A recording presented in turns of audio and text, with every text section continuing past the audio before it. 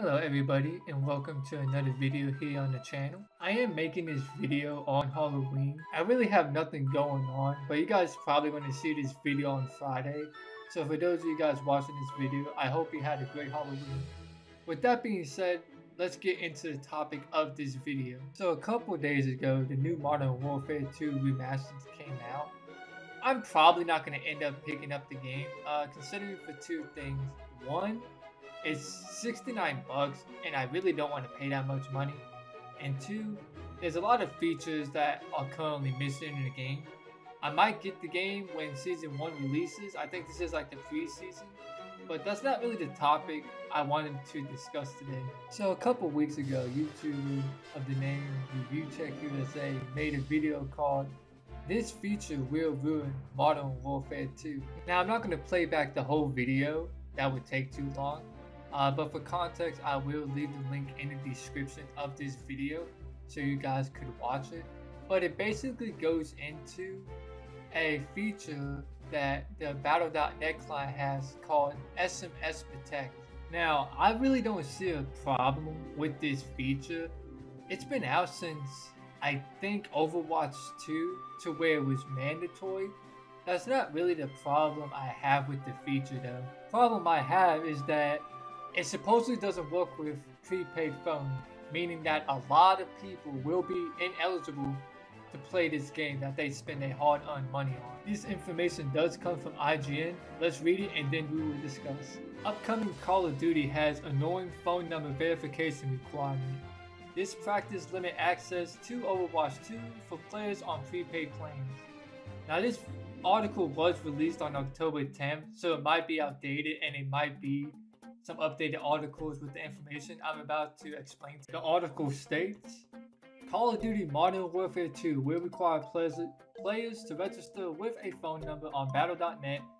It's also available on Steam, by the way, which I do greatly appreciate considering that I really don't like having my Call of Duty separated on like two clients, but that's just me.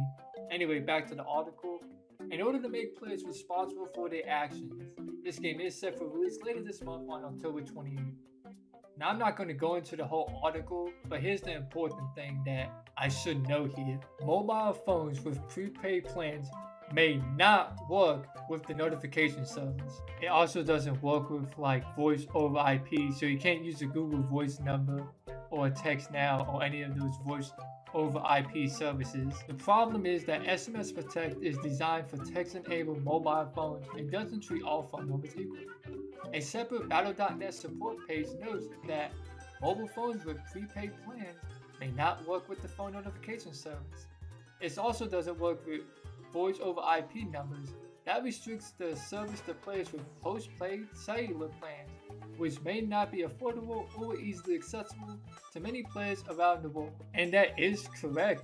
A lot of people don't have good credit scores, or they simply like the freedom that a prepaid plan offers because you don't have to be in a contract and you own your phone most of the time. And there's a lot of people who live in countries that don't offer postpaid service, it's just prepaid. And what about the people that maybe travel around the world a lot or they go to a lot of business meetings? That restricts them from playing the game too. However, there's one thing that the article fails to state along with ReviewTechUSA, that this only applies to mobile virtual network operators, meaning that services like AT&T, Verizon, and T-Mobile prepaid plans will work. Now, for those of you who don't know, a mobile virtual network operator is basically a phone carrier that just uses the three main companies and just rebrand it. So, in the article, it states right here, one Modern Warfare 2 beta player told PC Gamer